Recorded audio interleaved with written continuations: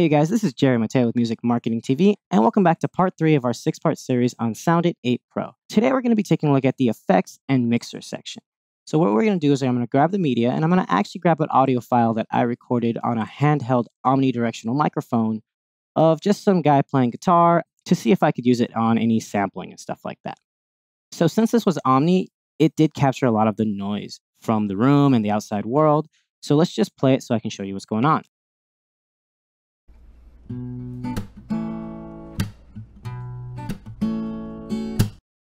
So what we're going to do is we're going to zoom in here, select this section, which is only the noise. Then we're going to go to processes and we're going to use Sonics Restoration. Now this has a denoiser already in it because I've tried it, but we're going to take it out and put it back in. So it'll be nice and reset. We hit playback and you'll hear it looping between the file. You just let it loop a little bit so it can capture the noise print, freeze it, and then we stop the playback. Next, we click somewhere to get rid of the loop. And now let's see what we have. We hit playback.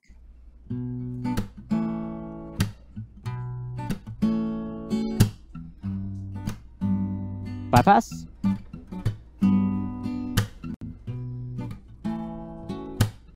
Let's see if we do maximum attenuation without changing the sensitivity. Bypass it. Back in. So that has done a great job of attenuating a lot of the issues. I'm going to actually back off on the attenuation and on the sensitivity just so we don't get any like little artifacts. And we're going to apply this. Now we can cross that out. Let's go to the beginning and see what we've done to it. And let's listen to what it sounded like before. That is night and day. We just go back to our audio restoration. And next, we're going to actually use the mixer section. Now, this section allows you to write automation, read it, and freeze the effects and track that you have. So what we're going to do is we're going to click here, and you'll notice that we have a giant list of plugins. And that is because I have a lot of plugins that I own. But one cool thing, and one thing that I don't own, is Sonics plugins. So this actually comes with Sonic EQs, limiter, and reverb.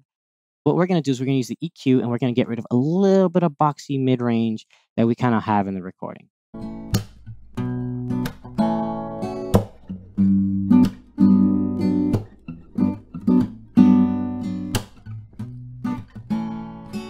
Use the filter. Let's do 24 dBs. It's just cleaning it up a little bit. Now, one thing we do is we have the option to actually write automation. So what we do is we just click this. Let's select the read and write buttons, right? We'll play this and we'll just mess with the volume fader.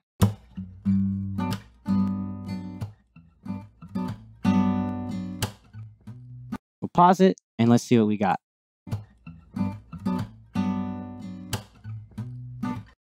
Now that's really cool if you need to do any type of mastering effects. But for me, I'm not really going to be needing anything like that. So I'm just going to actually have my fader set to -0 dBs. This is doing nothing. So next what we can do is we can actually freeze this and we can apply effects or volume pan. So if I click OK, I'm going to apply my effects that I used. We can also highlight this because this is ready to be put into a session to be mixed into a sample. I'm just going to normalize this and we're going to normalize it to -3.5 dB. And there you go. That's all you have to do. It's as easy as that. That's it for today's video. I hope you guys like this. It's a little bit quicker because this is a much easier to understand process. But stay tuned to video 4 where I show you all of the effects that we have here.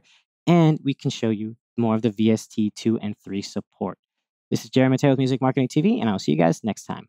Bye.